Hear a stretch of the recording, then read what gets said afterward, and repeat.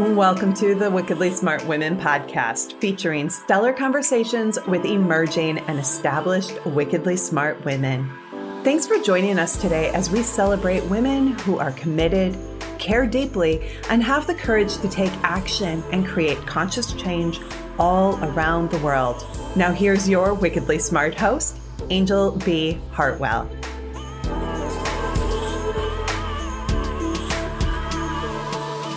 Welcome to another episode of the Wickedly Smart Women podcast, where we celebrate wickedly smart women and provide our listeners with a wealth of wisdom, along with immediately actionable steps to be smarter, spunkier, and more successful in their impact and their leadership. This is your host, Anjel B. Hartwell, and today we welcome our special guest, Klana.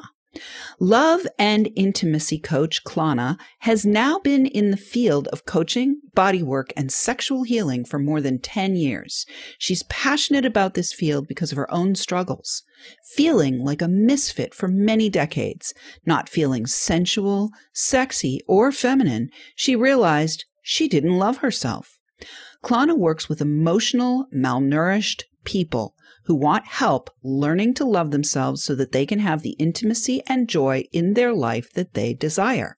She loves to help them bring mind, body, heart, and soul in alignment and feel confident in their own skin.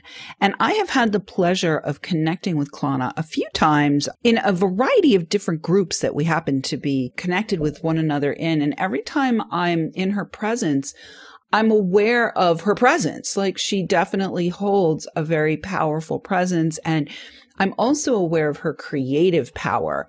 And so I just am really excited to bring you today to the show, Klana. Welcome. Thank you for having me. It's a pleasure to be on your show, Anjel. Oh, well, great.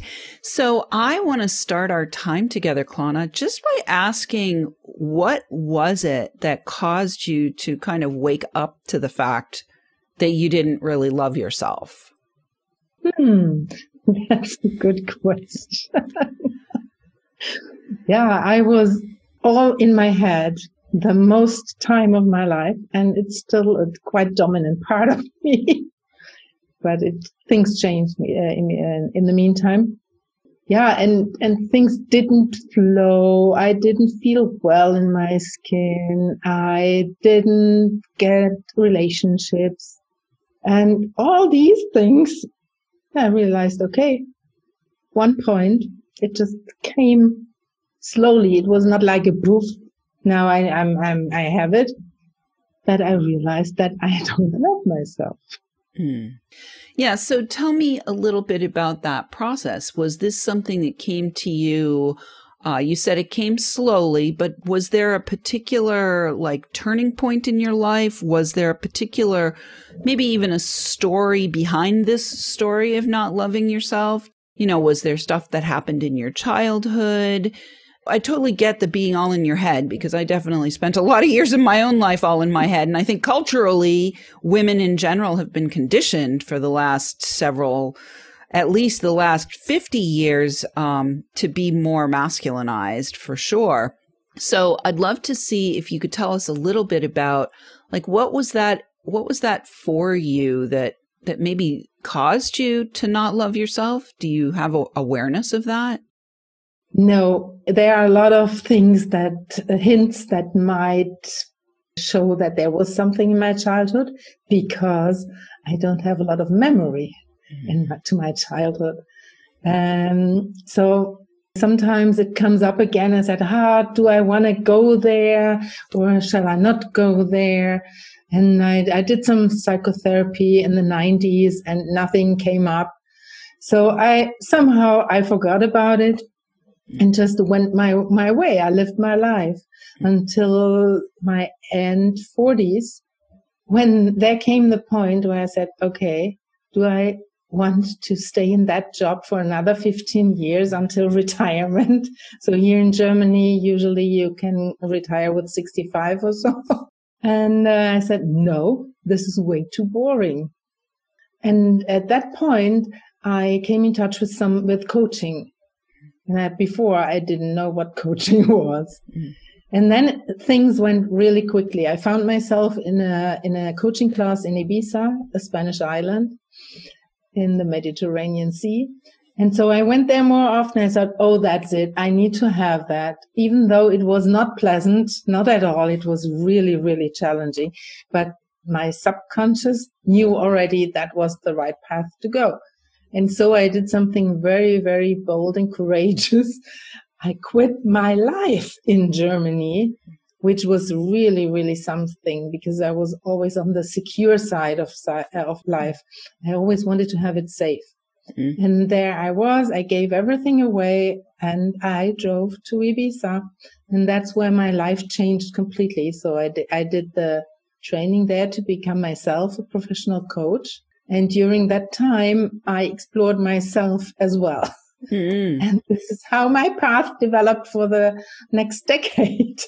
Beautiful. So what caused you to actually start to focus more on the sexuality part of things? Because there's a lot of people who have a similar path, right? And I think that probably now there's like another whole wave of people waking up, right?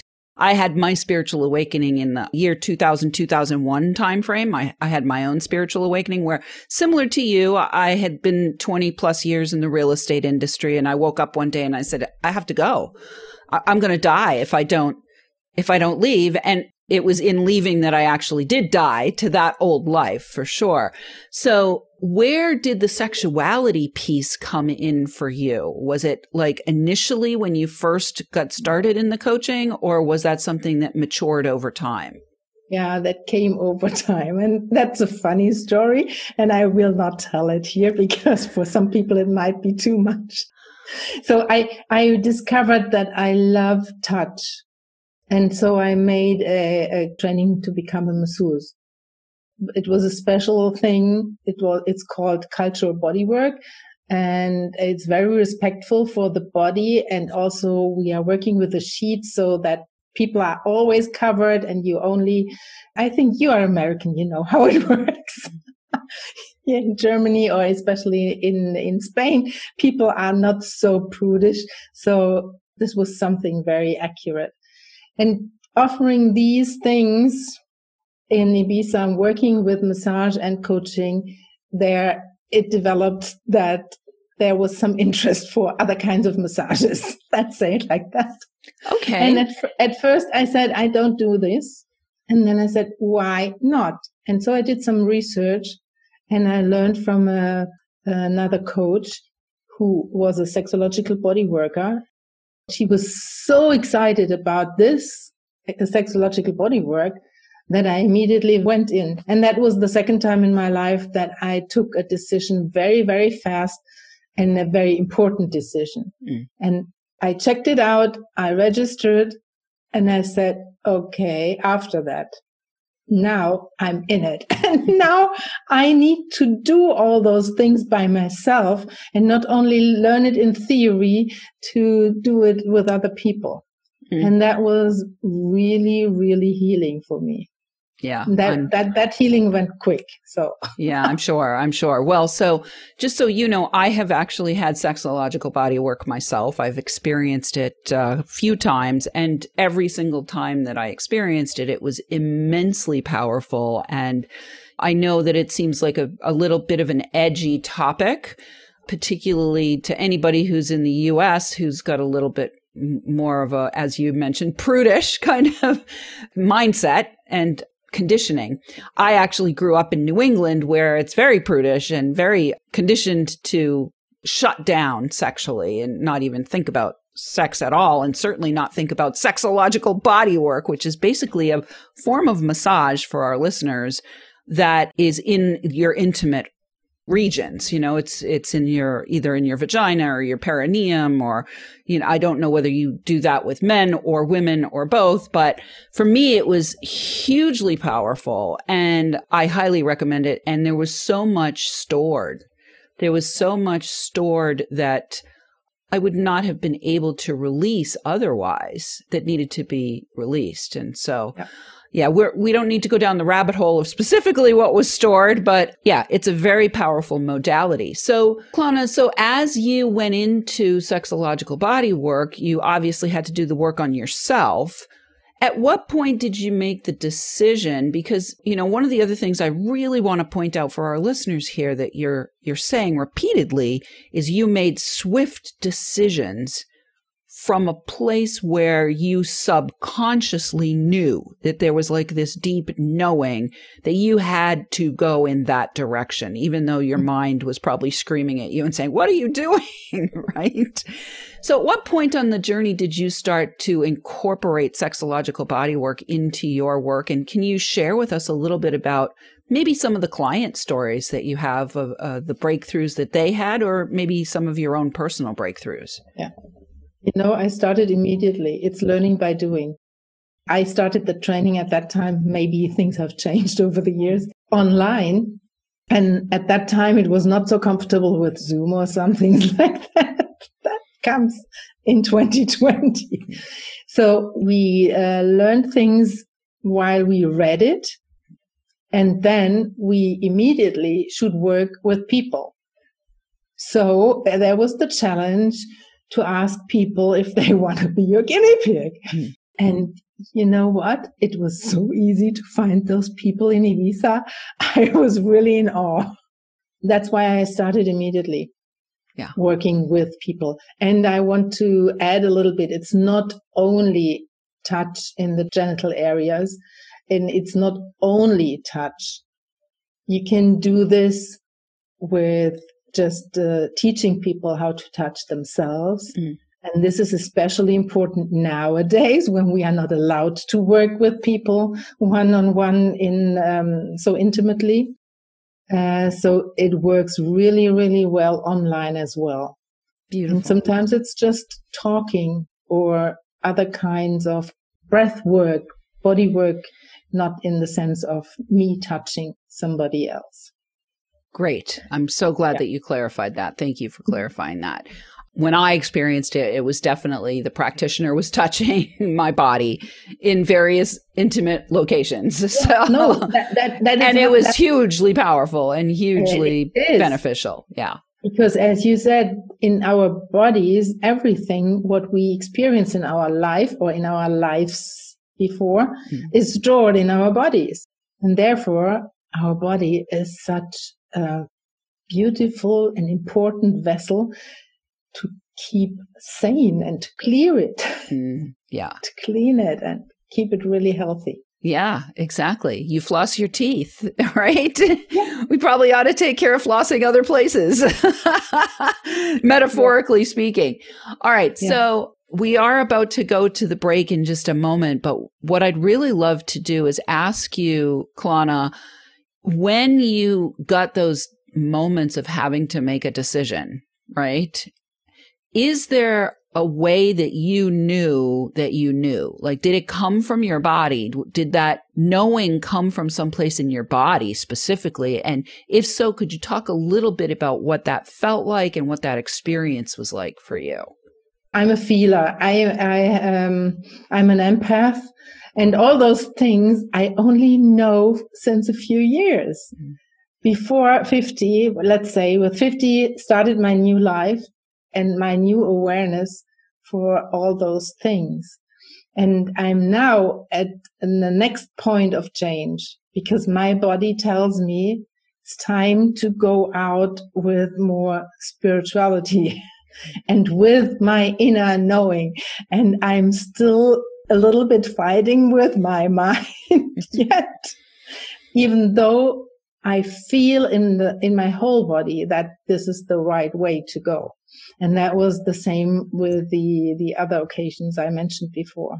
Beautiful. So you're at a turning point again in your own journey. That's great. I love that you're on the show in that moment. I'm really happy that you're here with us in that moment. All right. Well, we are going to take a short break, and Wickedly Smart Women, we definitely could use your help. If you are enjoying the show and want us to stay on the air, please consider making a donation at www.wickedlysmartwomen.com. I am celebrating. We are a #1 internationally recognized podcast, and we just won the People's Choice Award in Podcast Awards, the 15th Annual Podcast Awards in the business category in September on International Podcast Day. So we have a lot to celebrate, and we are going to be growing our Wickedly Smart Women platform, our community, and we are building a store, and we have a lot of fun things in store for the year ahead. So please do consider making a donation to help support the show and to support our growth and our expansion. And certainly feel free to join us in our community. We will be posting the community link in the show notes for you. And I do want to say a big thank you to all of our listeners who are downloading, rating, and reviewing. We're welcoming thousands and thousands of downloads from all over the world. As of this past week, we are up to 52 countries. I want to shout out this week to our listeners in Bolivia, in Bosnia, and in Berlin, where Klana is.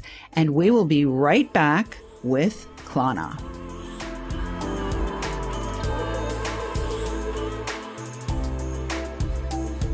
The Wickedly Smart Women podcast is brought to you by the Wealthy Life Mentor. Women, are you on the edge knowing that life is calling you to make a change? Are you ready to be part of the evolution of what it means to be a wickedly smart woman, creating your wealthy life by design? A life that is an extraordinary work of art. Anjel B. Hartwell, the Wealthy Life Mentor, is hired by women in transition. Women just like you who want to break through to their brilliance, become clear on the value of their wisdom, and embody a beauty-filled, balanced life of shameless self-expression. Discover your wealthy life readiness by taking the quiz at quiz.wealthylifementor.com.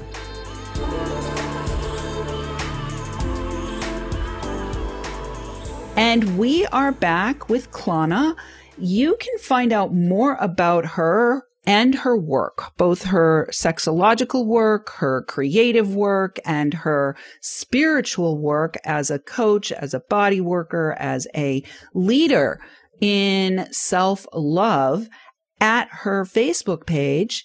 You can go to facebook.com/Klana.TV. And when they get there, Klana, what are they going to discover when they get to that page? First of all, a video which shows me in Ibiza working with clients. Beautiful. Yeah. And I even though I'm not there anymore, I love that atmosphere there. Nice. And it's really good. Nice. So it's an invitation to do retreats with me. And what else you see is my podcast, of course.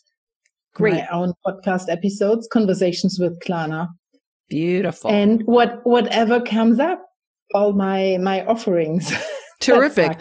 You do have a podcast, so that's pretty exciting. So people can tune in and listen to you at Conversations with Klana. What did they hear on that podcast? Are you having conversations with clients, or are you teaching about your body of work? Tell me a little bit more about what happens when they listen to the podcast.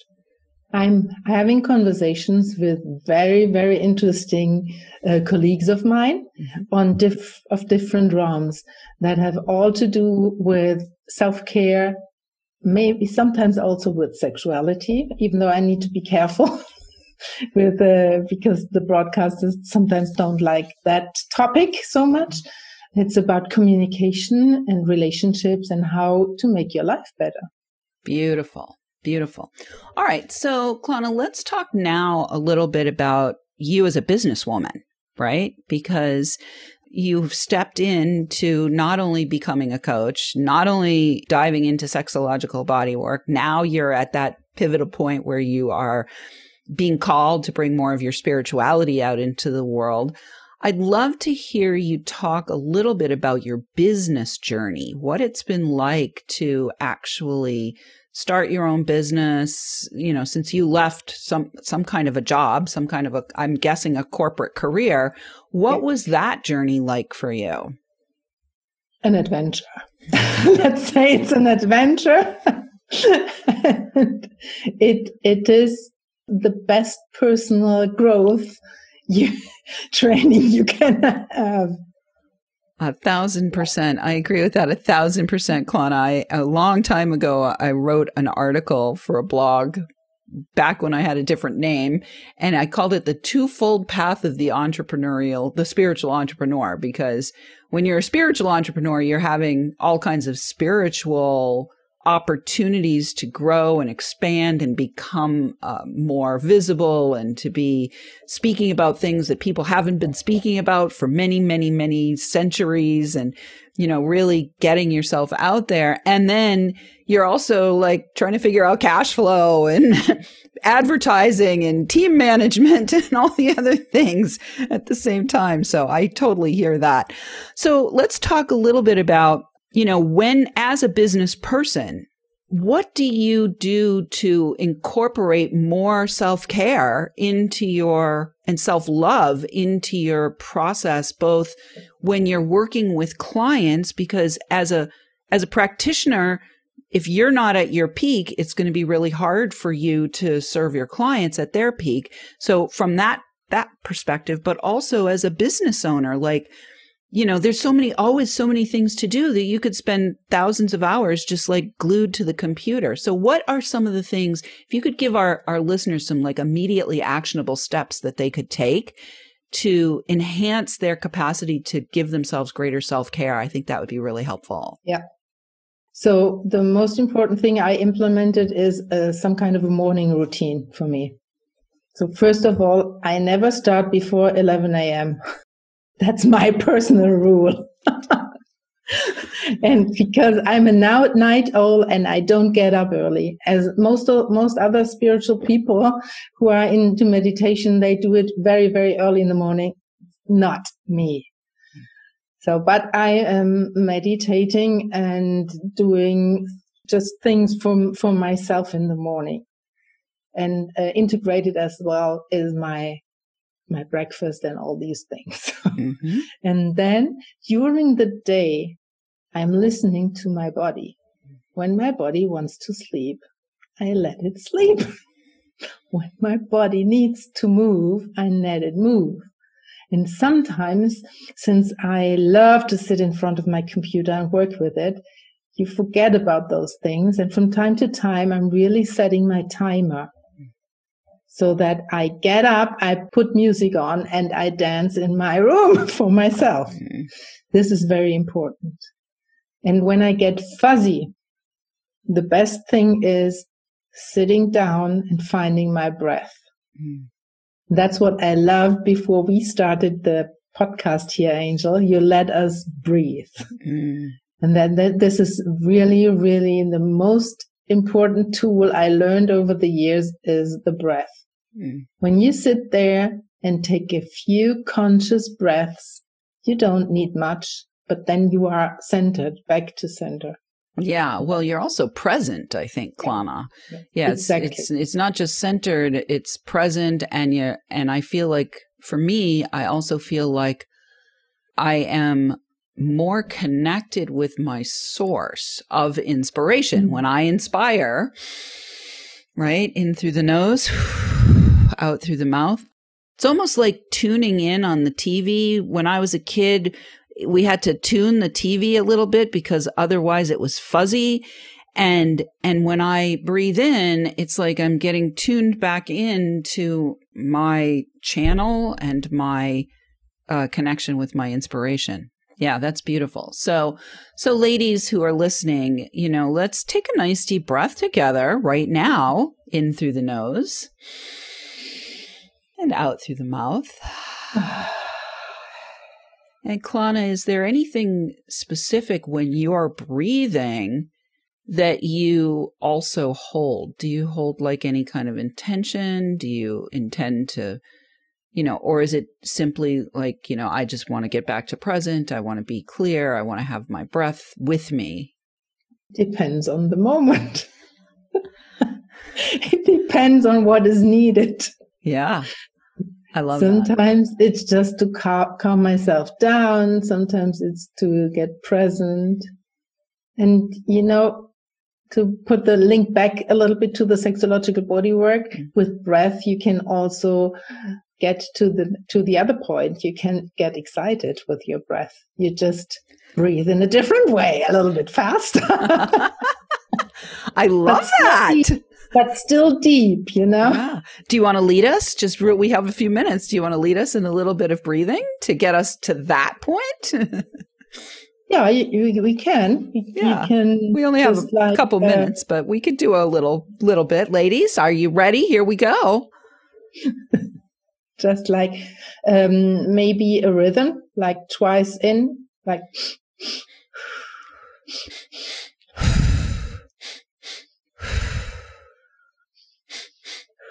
twice in through the nose and one out through the mouth. Yeah.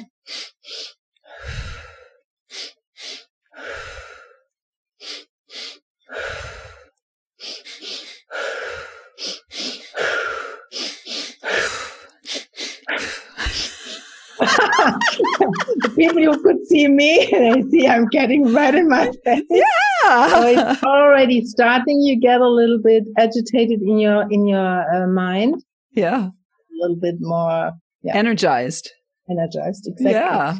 So that could be one way, for instance. I love that. And what I really love was both of us kind of got giggly, within a few breaths, right? Exactly. We got giggly within a few breaths. So what I really, really love too about you, Klana, and you've shown up in this interview several times saying this, for somebody recovering from being stuck in your head all the time, I think that you are really modeling well the surrender to, whatever's up in the moment, whatever's happening in the moment.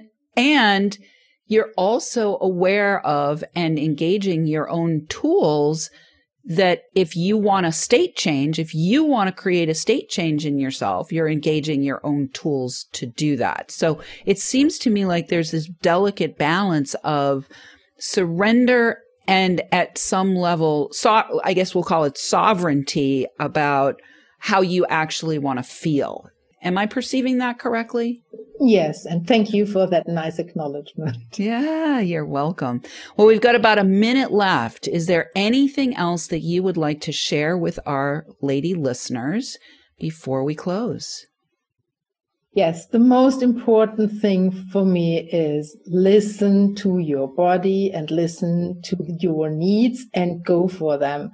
And don't do the do thing only. Of course, we need to do, but first be and then do. Beautiful. Well, ladies, that was your pearl of wisdom right there. First be and then do. When my son was little, I used to tell him, oh, the do monster got mommy. And I would have to stop and we'd cuddle on the couch. And as he got a little bit older, he would call me out and he would say, Mom, I think the do monster has you again. So I love that, Klana. Well, thank you so much for being here. And listeners, we love feedback.